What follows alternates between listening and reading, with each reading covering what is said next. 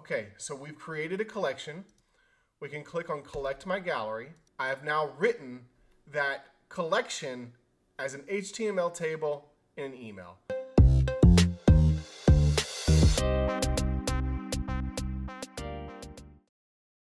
Hey everyone, my name is Andrew Hess, and I'm a Power Platform developer if you're new here. But today I wanted to answer one of the questions from you. So this comes from an old video of one of my older Power apps, and it was writing multiple lines to a data source like SharePoint. So we had a collection here, and we could create new lines, and we could fill out, some different information in here, and then we could write that to the data source. And we were saying how to write multiple lines to the collection. So what I did was a ForAll statement, and I'll zoom in there and we'll look at the ForAll statement. But I had a couple comments on this video. Now let me pull that over.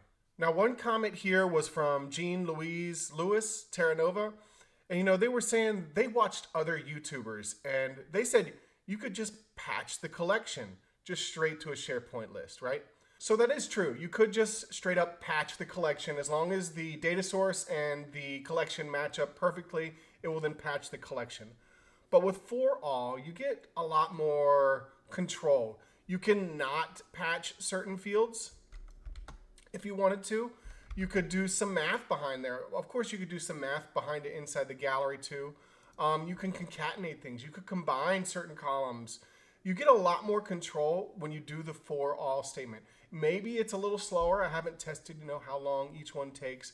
But if I did a ForAll statement, I wouldn't do it more than 10 lines. I think 10 lines is rows is probably the max I would do when I patch. So that's what I would think about. There's nothing wrong with doing the ForAll. There's nothing wrong with patching straight up the collection. So I had another question on this same old video that I created, and it comes from MyPeople. And it was, how can we send an email of the collection as data as HTML? So I was like, this is great for a video. And pretty much I explained it through text, but it's not that easy to explain. There's some things in there that you got to manipulate to get the HTML to look good in an email. So thank you, MyPeople, for the question. Let's get into it and create that video. So first thing we're going to do is we're going to collect our gallery. So these buttons are from my old video. If you want to watch how to do that, you can do that. But I'm going to take a button and we're going to create a new collection. I'm going to say ForAll. ForAll what? ForAll my rows in the gallery. So ForAll gallery, I believe it's 2. So you can see here, this is my gallery 2.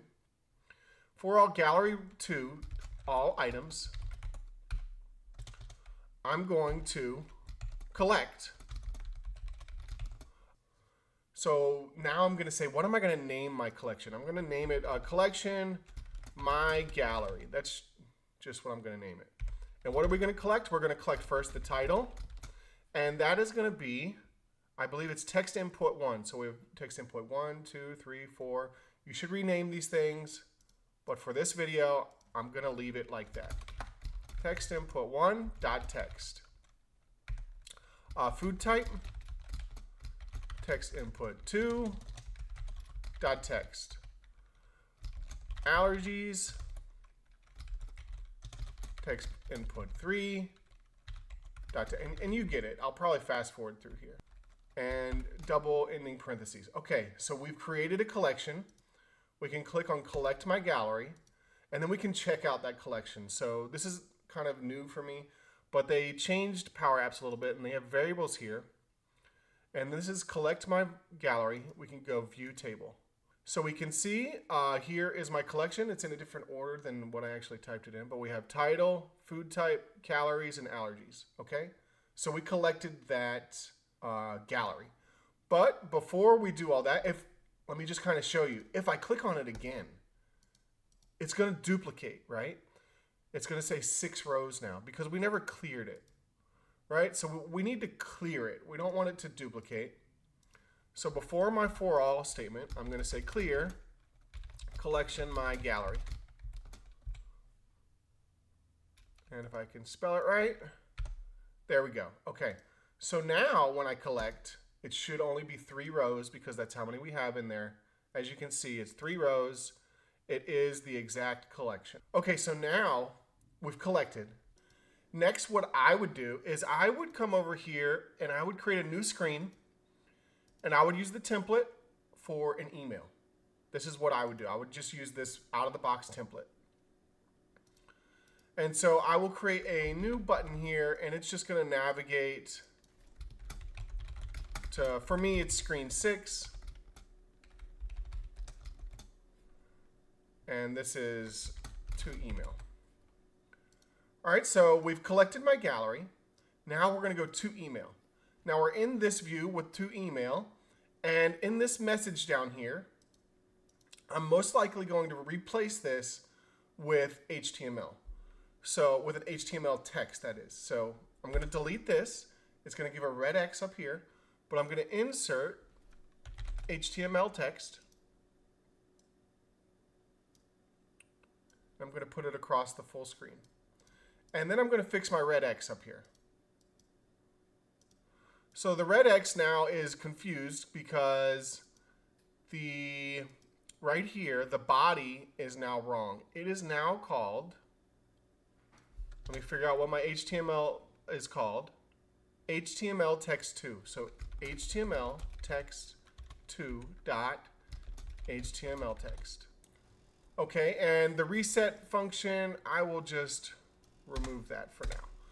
Okay, so we removed our red X's. Now we want to build out our HTML text. We have that collection. Let's build out the HTML text. All right, so I'm going to start building a table. So what I'm going to do is I'm going to come up here. I'm going to say, table, and start with just the table. Now you can add more in here, right? If you know your HTML, you can add in here border equals 1 and width is 100%. You can add some things in there like that. Then we're going to ampersand, and this is where we're going to create our top row, our column names. So first it's going to be, we'll do an ampersand, then we're going to do th, and we're going to do title. Then we're going to do th and FoodType. I have to remember my column names. Allergies. Th allergies. And then I believe it's calories. Th calories. Okay, so you can see right now we have the start of an HTML table. Now we want to populate the HTML table. So and we can do concat. And what are we going to concat? We're going to concat that collection.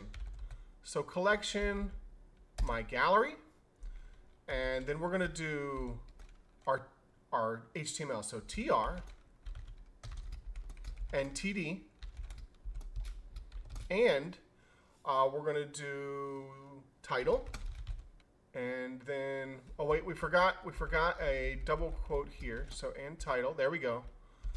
Now we're going to do td,